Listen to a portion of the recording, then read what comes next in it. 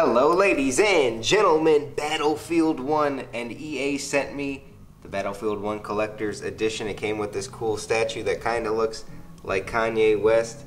It glows up a little bit. It did not come with this cat. It came with this Battlefield 1 case. And I always liked when Call of Duty had these cases for their hardened edition. Looks pretty cool. And it also comes with something very special hidden in this pigeon carrier compartment. A code for the rarest skin and most valuable skin in Battlefield 1. Let's get into some gameplay.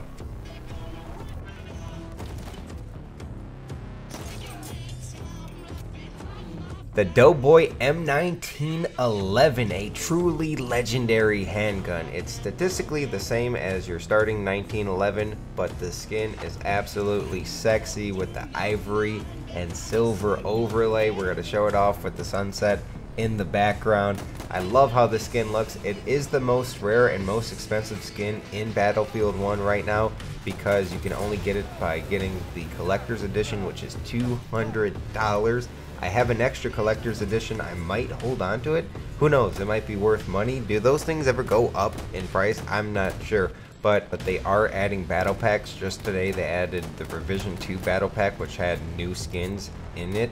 And I hope this stays exclusive to the collector's edition, because the DoughBoy is a special skin. I'm going to pay a net charge and end up a little bit short here.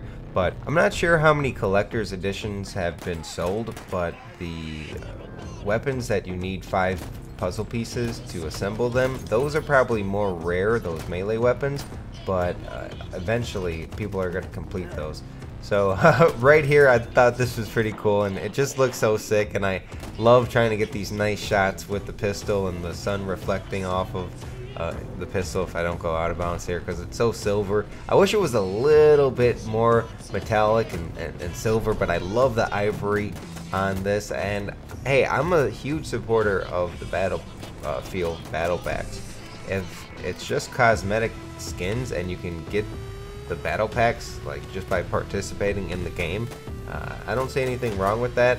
This skin in particular only is from the collector's edition, which I think is okay as well. You should get something special for supporting the game to that level, and it is only a cosmetic skin, and it's kind of exclusive, and I like that so much. I really like that it's exclusive, and I hope it stays exclusive.